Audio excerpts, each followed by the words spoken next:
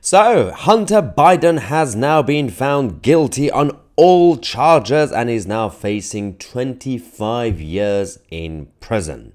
But what does it actually mean? What is the response to it, and how it can actually might affect all the other court cases, including the attack on Donald J. Trump? First things first, I think we have to talk about this because the guilty verdict for Hunter, as obviously NBC News reported, actually undermines Trump's claims of DOJ persecution. That's what they are saying. So there's a Republican strategist actually said that the Hunter Biden verdict undercuts some of the Trump's talking points that President Biden controls the Department of Justice. This is a genius thing that they did, so that Team Trump can't accuse Biden of controlling a deep state or being controlled by the deep state. So they said it, at a minimum, shows the momentum and the clear-cut argument that the Trump campaign previously had about Biden's weaponization of the justice system. It's less of a bumper sticker than it was before.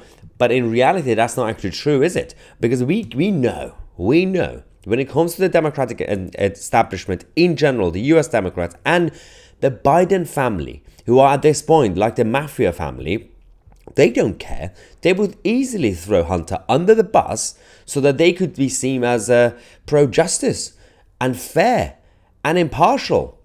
Because they had to go after Trump, they would easily throw Hunter to Biden so that Team Trump can't accuse them of politicizing the justice system. That's so easy to see. But of course, these idiots can't get it. Now, there was also a emergency statement coming out of Team Hunter saying, "I am more grateful today for the love and support that I experienced this last week from Melissa, my family, my friends, and my community, that I am disappointed by the outcome. Recovery is possible by the grace of God, and I am blessed to experience that gift one day at a time." Using a bit of a yeah. So we also now have a reaction from Team Trump. They came out yesterday to say, well, the Trump campaign statement on the Hunter Biden trial verdict and Biden crime family, as they say.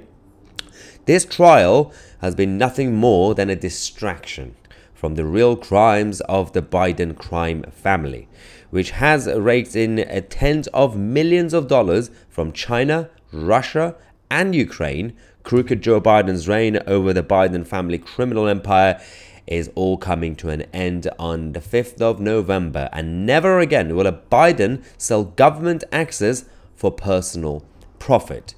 The distraction doesn't work anymore because people are waking up.